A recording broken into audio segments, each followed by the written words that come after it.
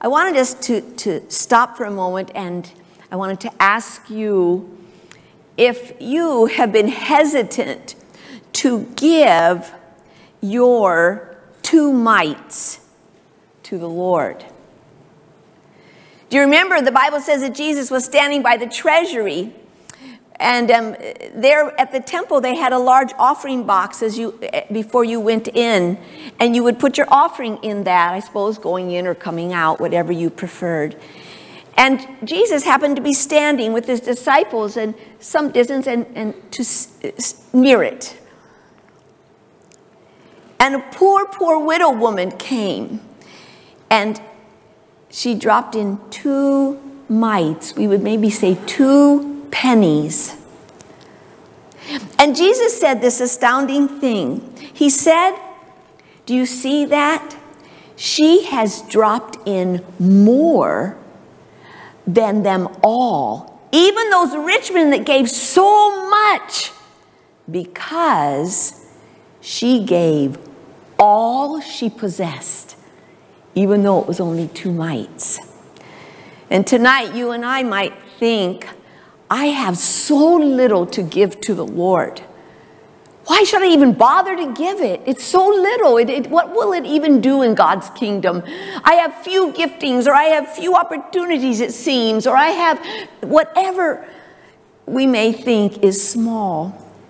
But oh, I must tell you, if you give your all to the Lord, he knows, and he said that you have given more than the one who has given great wealth to God.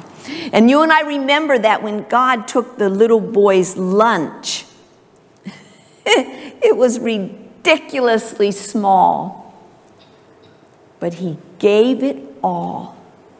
That's all. He just gave it all. And Jesus took it and blessed it and broke it, and it fed thousands. So may we tonight say, Lord, I'm not worried on the amount that I am able to give to you, but I'm going to make sure I give you my all. And that will be great. God would do great things. Anyway, that was a little extra I felt like the Lord would have for somebody tonight. Let's bow our heads and pray together.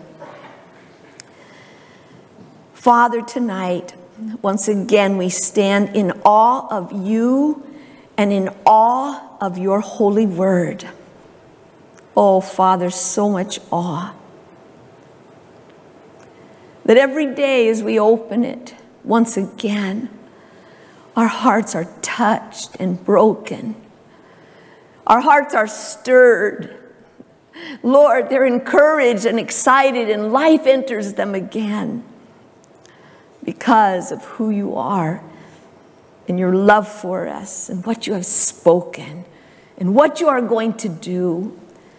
And so tonight we ask you for these words of your word that we will see tonight. Oh, Father, give us understanding.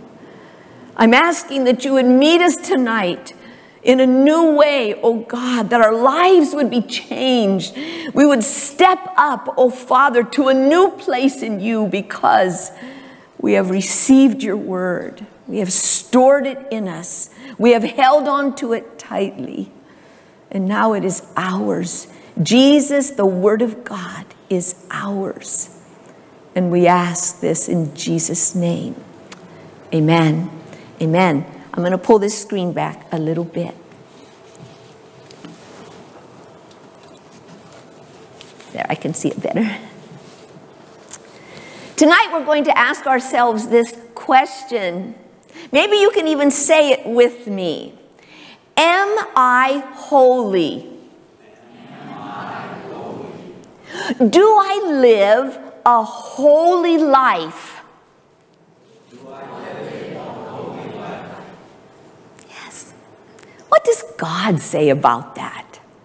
Well, in 1 Peter, the 1st chapter, in verse 15, he says this: as he who has called you is holy, holy, so you be holy in all your conduct, because it is written. That means God already said it. Be holy, for I am holy. In 2 Peter chapter 3, he says this: the day of the Lord, and we had to give context to the last part, so we included the first part of the verse. It says the day of the Lord, and that's when Christ returns. He will come as a thief in the night, in which the heavens will pass away with a great noise. Remember, God's word said he's going to bring judgment on this earth, and he's going to create a new heavens and a new earth. And it says the heavens will pass away with a great noise. The elements will melt with fervent heat. And the earth and the works that are in it will be burned up. Then he says, therefore, since all these things will be dissolved, what manner of people ought you to be in holy conduct and godliness? 2 Timothy also speaks of holiness, where he says, God has saved us and called us with a holy calling.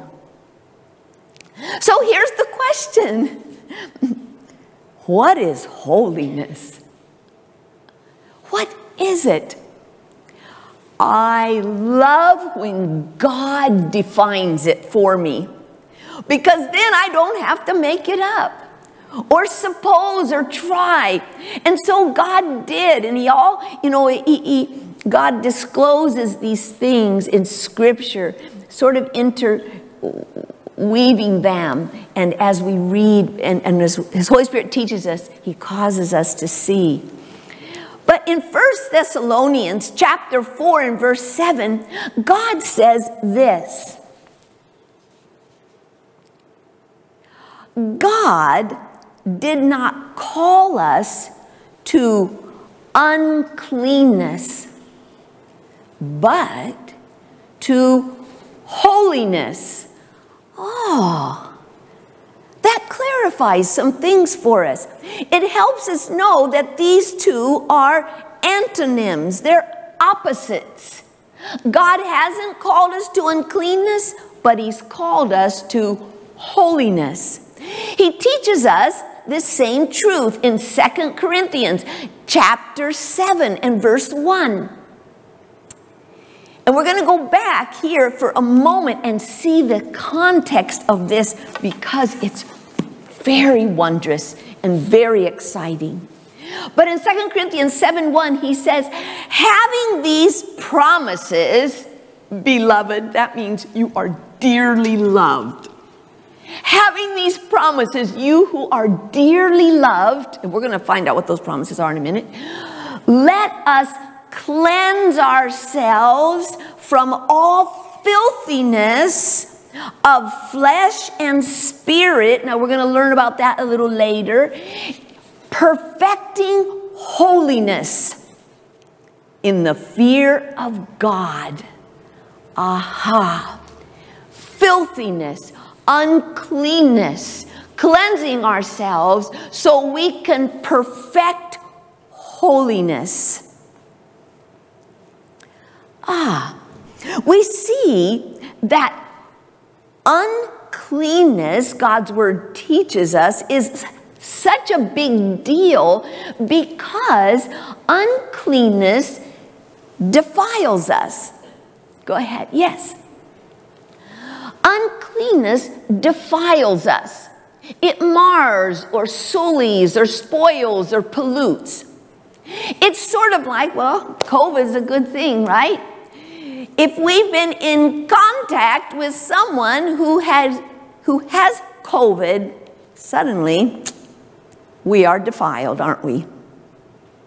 We are not allowed then to go back as though we never touched that unclean thing, because now we're defiled.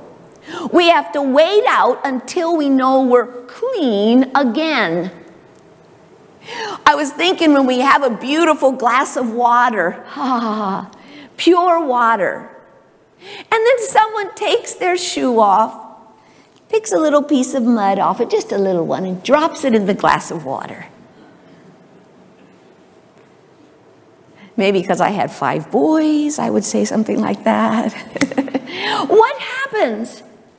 Suddenly, that water becomes defiled. Now, listen, here it's 98% pure. Nope, it's now defiled because something unclean is a part of it. When you and I are defiled by sin, and we're going to look and see the things that make us defiled, when we can't just go on as though things are the same. Just like we said, when we come in contact with COVID, because that's the big deal now, we can't just say, oh, let's just pretend it never happened. We're defiled. Yes. As you and I go back for a minute to where God said, let us cleanse ourselves from all filthiness of the flesh and spirit, perfecting holiness in the fear of God. Look what he said in the verses leading up to that verse. And I'm going to try to go through them very, very quickly. So I pray you'll be able to come with me.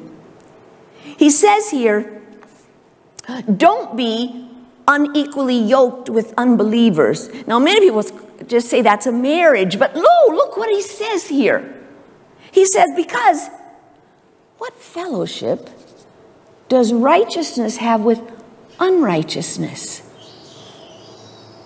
And he says, and what communion, heart-to-heart fellowship, does light have with darkness? We have to go in the dark, because they're not going to come into the light, God's light. We have to go in the dark to fellowship or to commune there. He says, and why, what harmony does Christ have with things of Satan?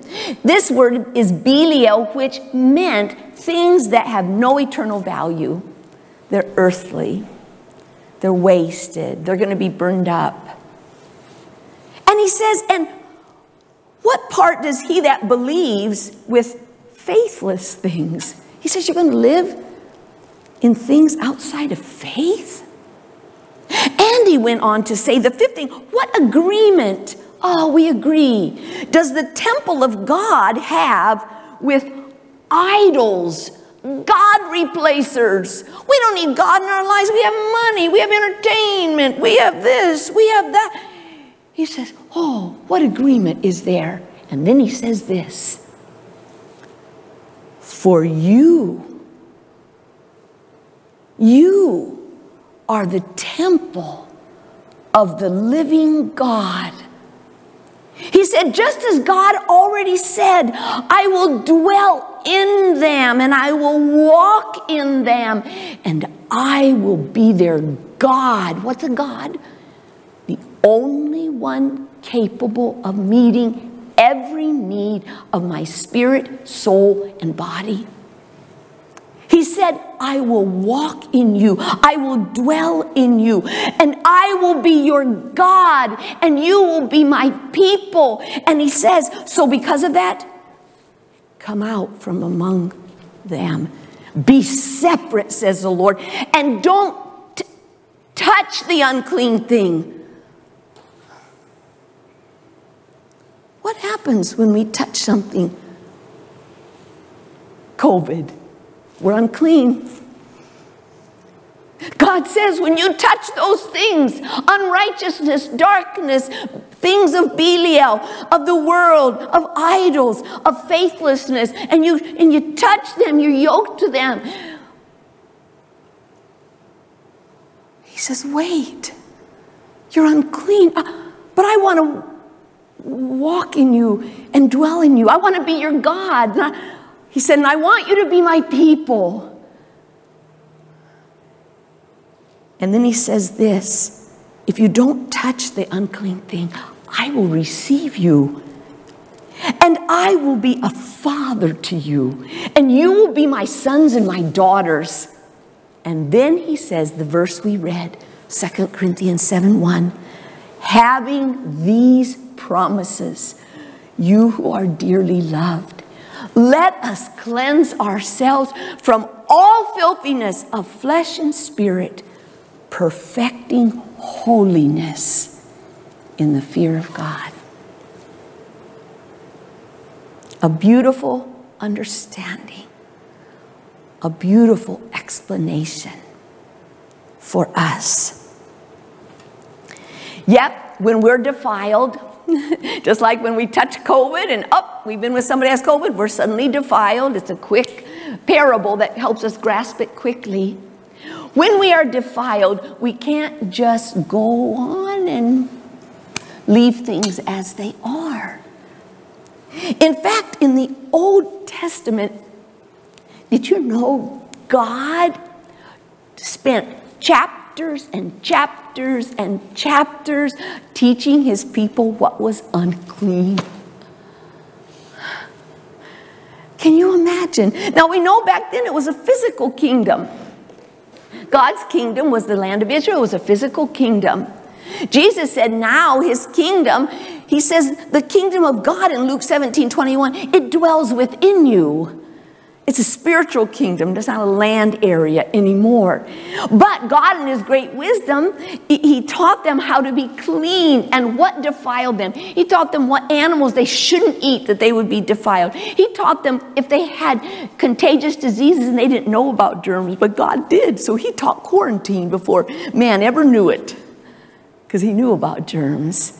He taught about moral purity, so their society wouldn't just, families wouldn't be a mess and a terrible, dark thing. He taught about moral purity, sexual purity, many, many things he taught. And then, of course, he also taught about the holiness of the sanctuary, not that he dwelt in them, but he said, build me a sanctuary that I may dwell among you, when they came out of Egypt. So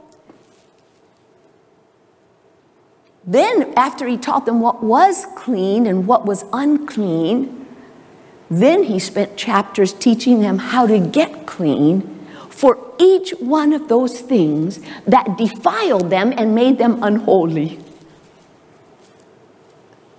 And this is what he said in Luke 15:31 concerning the seriousness of this procedure of not being defiled and then just walking out and saying, oh, never mind.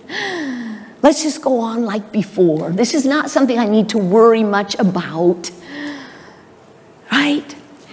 He says in Luke 15:31, this is how you shall separate the children of Israel from their uncleanness. These chapters and chapters and chapters of all teachings. And of course now they teach great things of hygiene and healthy foods and all such things. But he says, you shall separate the children of Israel by these things from their uncleanness, lest they die in their uncleanness. How? When they defile my tabernacle that is among them. He said it again in Numbers chapter 19 and verse 20. He says, but the man who is unclean, he's touched something unclean, he's eaten something, he's touched the dead, he's whatever, oozing sores, something, he's unclean. And he does not purify himself. This is something he had to choose to go through the process to be clean again. Whatever God had set up. Of course, in his wisdom. But he's unclean, but he doesn't purify himself. That person shall be cut off from among the assembly. Why? Because he has defiled the sanctuary of the Lord. The water of purification has not been sprinkled upon him. Did Jesus speak about defilement? Is that just like an Old Testament thing? Yes, he did. In Matthew 15, Jesus said this, the things which proceed out of the mouth and come from the heart, they defile a man. And then he went on to say, see, because now God's kingdom is within us. Remember back when it was Israel was the kingdom of God, it was a land area. God only had them build the tabernacle with the holy altar and the holy incense and the bread, the holy table to put the showbread on. And the altar was holy, and the priest had holy garments for this sanctuary. But now, no. We are the temple of God. And the holy God dwells within us. He has caused us to be born of his Holy Spirit. And we are his temple. We are his sanctuary.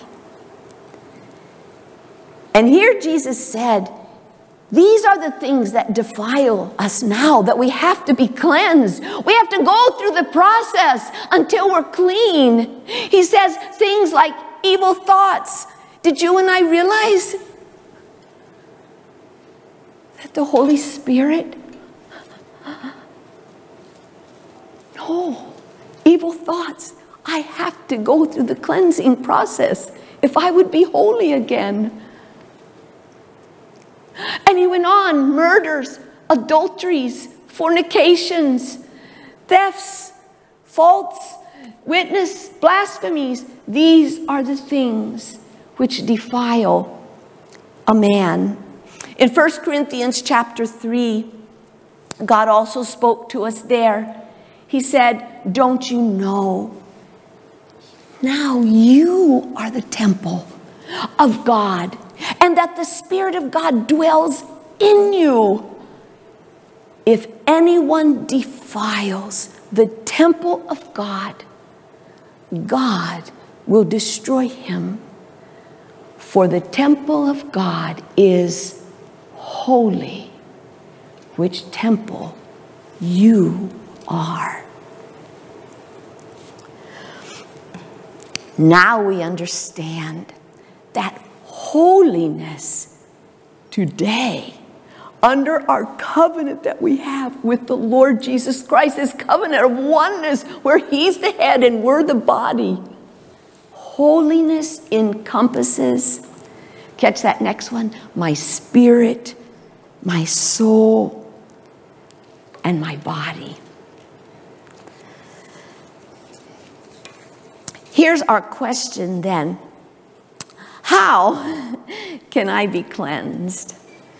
How can I be cleansed? Well, the Old Testament cleansing required one or both of the following. Washing with water. And so they weren't to enter the sanctuary of the Lord. Some of the things, they even had to be outside of the camp of God's people. Of course, you know, because God blends all in their hygiene and his wisdom of everything. But again, it's a picture of now what we have spiritually, right? And so they had to wash their bodies, their clothes with water if they had touched a dead person or if they had touched an animal that had died, you know, probably because of disease or many things God taught them. And they had to wash their clothes and wash their bodies with water. And many times they also had to bring then, once they did that, and sometimes there was a time frame, sometimes 3 days, sometimes 7 days, whatever, because God knew about germs. And so after that period of time, then they had to bring a blood sacrifice to make this thing right with God, to be clean, to be forgiven before him. What does that mean for you and I? Does the New Testament speak of these things? Of course it does. Go to that next one for me. This is what he says. Number 1, we must be washed with the washing of water of the Word. Do you remember he taught us about that? Ephesians 5, he says, Christ loved the church and he gave himself for her, right, to make us his own, to enter this covenant with us, that he might sanctify, go back one, sanctify and cleanse. Sanctify means to make us only his, right? And cleanse her. How? Cleanse with the washing of water by the Word. When we allow the Word of God to cleanse us, we say, oh God, I see. I need to part ways with this. I hear what you say, oh God. By the power of your living Word, I see. 1 Peter 1:23 says, we are born again, not of corruptible seed, but of incorruptible, imperishable seed, the Word of God that lives and abides forever. Yes, Jesus said his Word abides in us. It has the power to cleanse. And then he said in verse 27 or 26, that he might present her to himself a glorious church, not a sullied one. No. Not having spot or wrinkle or any such thing, but that she should be holy and without blemish. Secondly, Jesus said this beautiful thing in John 15:2. He said, now you are clean through the word which I have spoken to you. The washing of water by the word causes us to be clean. But secondly, you and I know that the blood of Jesus Christ, his atoning blood, is necessary for forgiveness before God, for my sins to be blotted out, right? The blood of Jesus Christ, his Son, cleanses us from all sin. And here he says, go to the next one, he says this, there in 1 John 1:6 and 7, he says, if we say we have fellowship with him, that I'm a temple, I'm a Christian, I'm a temple of the Holy Spirit. Jesus is the head and I'm his body, and we walk in fellowship. He says, and we walk in darkness. It says we lie and we are not practicing the truth. But if we walk in the light as he is in the light, we walk with Jesus. And you know what the light does? It discloses everything. It causes us to see. Nothing can be hidden, buried, not seen. So when we walk with the Lord Jesus in the light, as he is in the light, we have fellowship with one another, unbroken fellowship with Jesus. And the blood of Jesus Christ cleanses us. It's not a past tense. It means right away we're going to say, oh Lord, yes, I shouldn't have said that. Forgive me, Father, forgive me. Maybe we have to say to that person, I'm very sorry, forgive me. Right away, there's cleansing, isn't there? Because we were in the light and nothing was left behind. God longs, like we said, for us to perfect holiness because he now dwells within us. And if we go back, we remember that he said that as we looked from 2 Corinthians chapter 7 and verse 1, where he says, and there it is. He says, having these promises, remember that he would be a God to us, and he would be a father to us, and he would walk in us, and he would dwell in us, remember? He says, having these promises, you who are dearly loved, let us cleanse ourselves from all filthiness of flesh and spirit, perfecting holiness. What's flesh and spirit? What does he mean? Cleansing ourselves from all filthiness of flesh and spirit. Well, let's look for a minute. We know that the flesh is my sinful nature. In fact, Galatians 5:19 through 21 just downright tells us, the works of the flesh, my sinful nature, who I naturally am without Christ, because all have sinned. We're sinners. We're born in sin. We don't even have to try to sin. You see that tiny little 6-month-old baby have an anger problem? Nobody taught them that. They're born in sin, right? We're naturals. And it's only by having new spiritual life that we can ever rise above our fallen nature. Only God's life in us. But he says, so the works of my flesh, just my natural man, my sinful nature, are adultery, fornication, uncleanness, lewdness. Quite interesting what these all deal with. It must be very important to God. Idolatry, replacing God.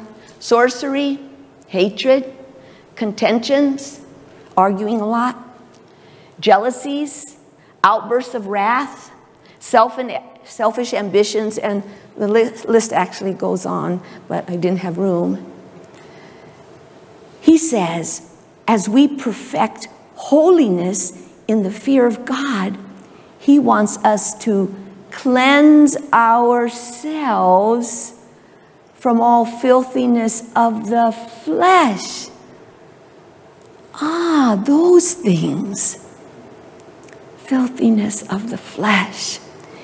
He leaves it up to us, right? Cleanse ourselves. Just like the person in the Old Testament who had leprosy, but they could see, they had gone to the priest, and the priest said, okay, I see you're well. Then he had to go and wash his clothes and wash himself and bring us an offering. And it was a choice for him to make.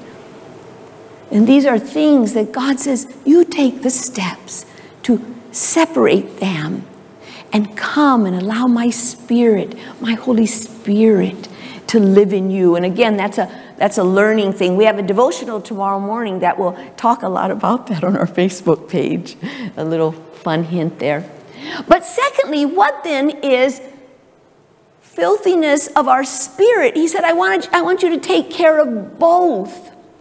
Well, you and I remember that when we said yes to Jesus, when we received forgiveness of sins, and the Bible says the only way we can enter God's kingdom now is to be born again of God's Spirit. That's the only way. There's not another door to get into God's kingdom now. The kingdom of the Old Testament, there was borders all around. You could just walk in. But Jesus said, unless you're born again, you won't see the kingdom of God. Born again of what? Of God's Spirit. We repent of our sins. The powerful blood of Jesus, and I'm willing to part with him. I can't ask him to forgive me and keep him. That's not repentance, right? But if I repent of my sins, I will receive God's Holy Spirit. I will be born again. Jesus come into my heart. And the Bible says God puts his Spirit in me. And that's when my spiritual life begins. That's when I have new birth. That's when I begin as a baby in Christ. And I begin to grow, grow, grow, grow, grow. And the Bible says when I say that, when I say yes to the Lord, yes, Jesus, the Bible says this is a covenant relationship. Jesus said this is the new covenant. It's not like the Old Testament covenant. This is the new covenant in my blood. He says now, 1 Corinthians 6:17, he that is joined to the Lord is one spirit. One spirit. So, whenever then I do things that now that I'm one with Jesus and I do things, I'm going to watch this movie, but the Holy Spirit of God, he ain't coming because it's not holy. So you know what we do? We say, see you later, Jesus. and we go and we do and we fellowship with unrighteousness or whatever it is, and we finish committing spiritual adultery, and then we say, oh, Jesus, I'm back. Thank you, Jesus. And this is what we say: forgive me for all my sins. Sorry about that. I wonder in a marriage relationship if that would work.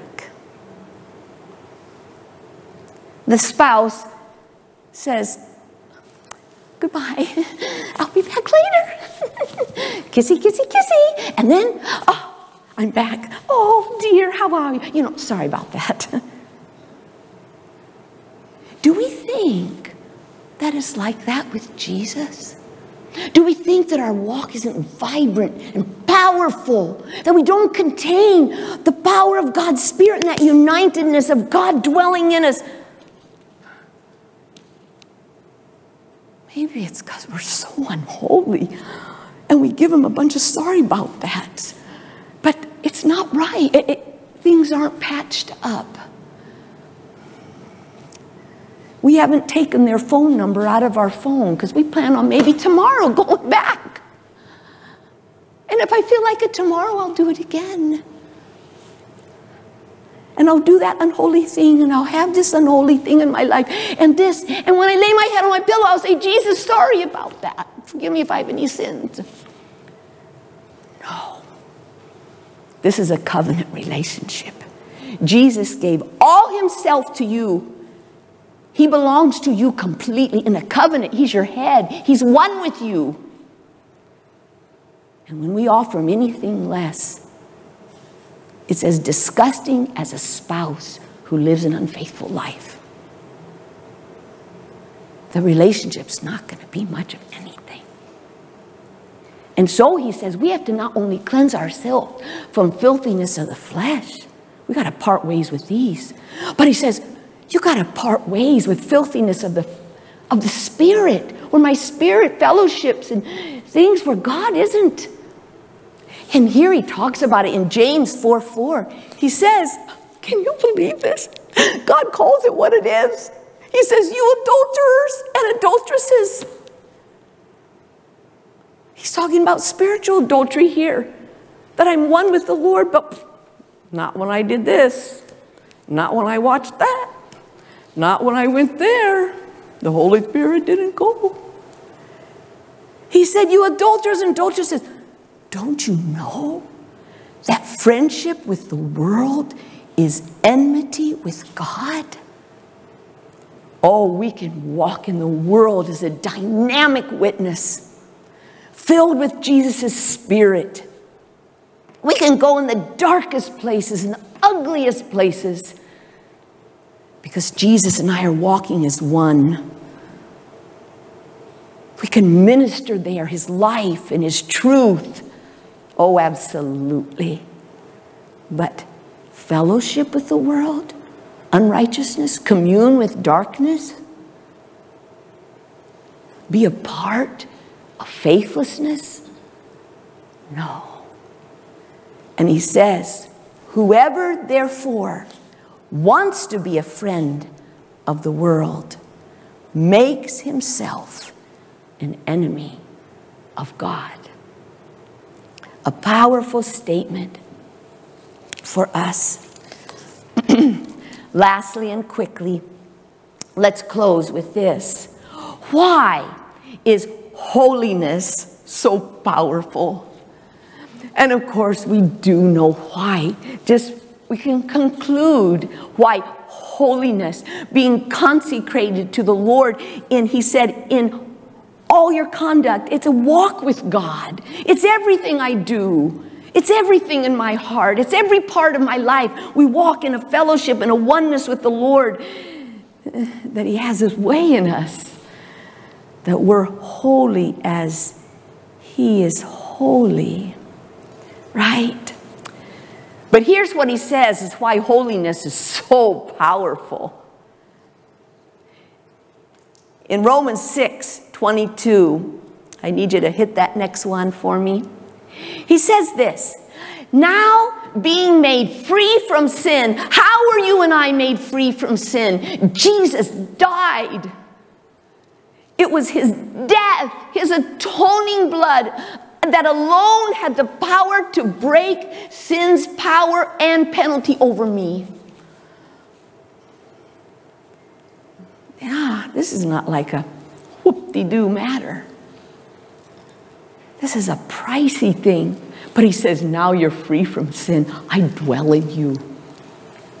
And then he says, and having become servants to God. Yes, now I'm doing his will, not my will. I'm crucified now. That's dead. Jesus died for my sinful nature. And I'm not doing the will of the world. I'm a servant to God. And then he says, the fruit from these two things is holiness. That's the fruit of being free from sin and being a servant to God. The fruit from that is holiness.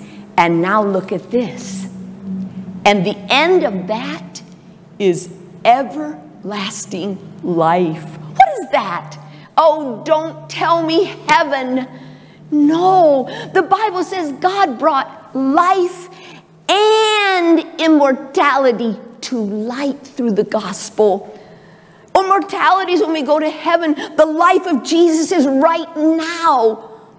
He said, I came that you might have life and that you might have it more abundantly. It says when we carry about in our bodies the dying of the Lord Jesus, it's so that the life of Jesus will be manifested, will be seen in clarity in this mortal flesh. Yes. And so the fruit of holiness is that we are carriers of the very life of God. Because he said, I will dwell in you and I will walk in you and I will be your God and you will be my people. If you come out from among them, don't touch what's unclean. That's what he said. Also, yes, the next one.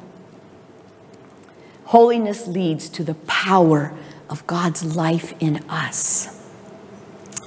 I remember as a young girl belonging to a Pentecostal church. And you know, the Pentecostal churches 50 years ago were the little churches in the storefront on the other side of the tracks. Because we had just sort of come. The Holy Spirit had just been poured out. And we were the new ones. The big established churches were on this side of the track with the big, beautiful buildings. And they still preach the gospel. But you know what? They didn't really think holiness was important. But the weird folks across the tracks in the holiness church, you know, they were the weird ones that were holy, holy, holy, holy. We were the holy ones. The weird ones. We didn't fit in. And you want to know something interesting? When the people over on this side of the tracks needed a touch from God's life, his power, they couldn't find it there. They came to the little people on the other side of the tracks who were weird and living holy lives. Because God's power was there. Do we wonder why the church of God, maybe when needs are brought, there's little power? Because God's church is not holy anymore. Holiness is despised and mocked or called legalism. But he says, the end of holiness is the life of God. Eternal, everlasting, it means it will continually flow. It's not intermittent or changing. Everlasting life. Also, it's a beautiful thing. Deuteronomy 28 tells us another powerful thing that God promises to a holy people. He says, the Lord will establish you as a holy people to himself. Can we say that? The Lord will establish you as a holy people to himself. I think we should say it again. The Lord will establish you as a holy people to himself. One more time. The Lord will establish you a holy people to himself, just as he has sworn to you. If you keep the commandments of the Lord your God and you walk in his ways. The next verse. Then this is what will happen if we are holy people and we will walk in his ways. Then all the peoples of the earth will see that you are called by the name of the Lord, and they'll be afraid of you. They have power. That all our religiosity, all our biblical knowledge, or all our worldly enchantments and power and money. No, we don't have that power. And next, and the Lord will grant you plenty of goods in the fruit of your body and in the increase of your livestock and the produce of your ground in the land which the Lord swore to your fathers to give you. Blessing comes from holiness. And next, and the Lord will open to you his good treasure, the heavens, to give rain in your land in its season. Yes, he'll pour out his Spirit on a holy church, and to bless all the work of your hand, because you're a holy people. And you will lend to many nations, but you shall not borrow. And next he says, and the Lord will make you the head and not the tail. And you shall be above only and not beneath, if you heed the commandments of the Lord your God, which I command you today, and you are careful to observe them. Yes, God says he's called us to holiness. In closing, Ephesians 1:4 says this: he has chosen us in him. He says, before the foundation of the world, that we should be holy.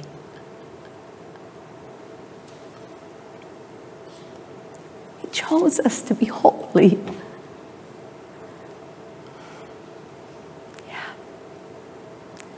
Are we offering him everything else?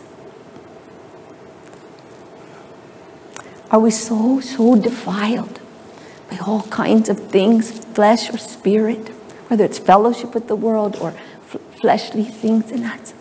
But we just walk down the aisle and we sit down. We mustn't.